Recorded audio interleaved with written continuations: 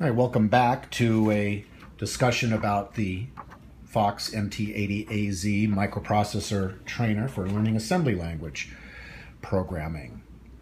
Okay, so in the last video, we loaded a program into the memory. This is the program that loads the accumulator with 0, copies the accumulator into the B register, complements the A register, and outputs to port FF the contents of the accumulator. We decrement the accumulator by 1. We increment the B register by 1 just for fun. And then we do a jump relative back to location 1804. This is the code for jumping back a certain number of steps, which you actually have to hard code in. So what we're going to do is run this program. So we're going to go PC. So we're starting at 4000 and press go. And recall that the LEDs kind of dim because the Z80 is running this program very quickly, and it's decrementing the accumulator and latching its output to this port. So you're just not seeing the LEDs change state because it's happening too fast. So one thing we can do is something called setting a breakpoint. And so we're going to reset, start this over. And that we can set a breakpoint within the program to allow us to run the program up to that breakpoint and then see what's happening. And then we can continue to run the program and cycle through, in this particular case, the program one loop at a time, or one decrement of the accumulator, and we'll be able to watch the LEDs change state.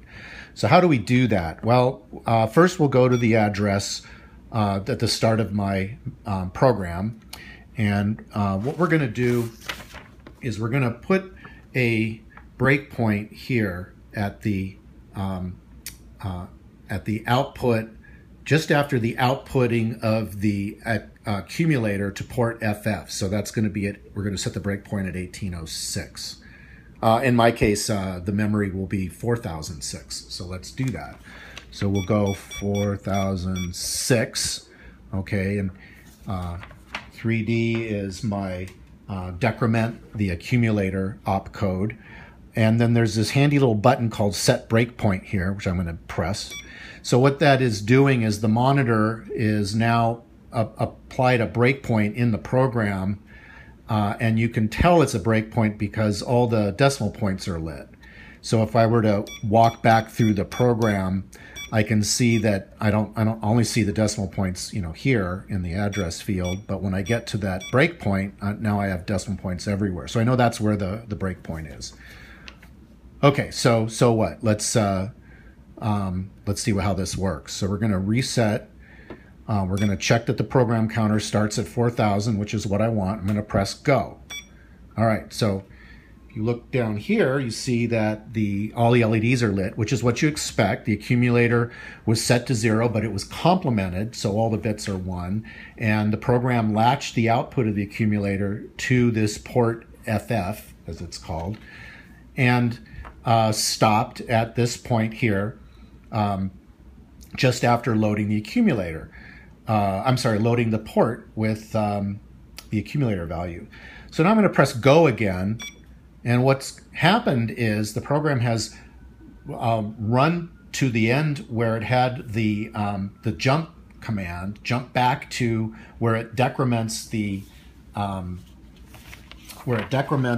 outputs the value of the accumulator to the port, to port FF, and it has already decremented the accumulator. So I'll say that a little clearer here in a second. So there you've got all the LEDs except this first one is lit, which means this is 1 bit less than a full set of ones on the accumulator. And one thing we can do is we can look at the accumulator, and we can also look at the B register. So there's a button here called reg, so that's register. So it's going to ask me, what register do you want to look at? So the first button here says AF. Well, that's A is for the accumulator and F is for flags. So I'm going to press that.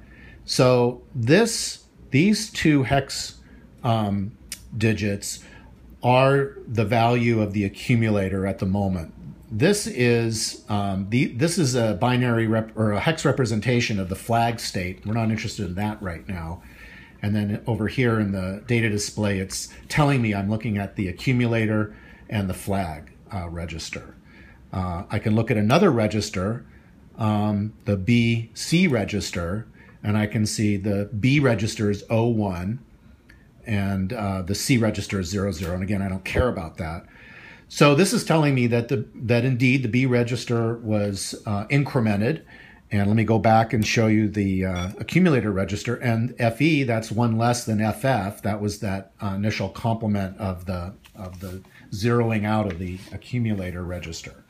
So that appears to be working. And I will do this again. So we'll start it here. The program counter is already there at 4006. I'm going to press go and keep pressing this, and you can see that there's decrementing of the accumulator as displayed on the port. So isn't that cool, right? Okay, so that's it for now. I'm going to talk a little bit later on the next video about how do you dump and load programs onto a cassette player, or in our case, into an MP3 player.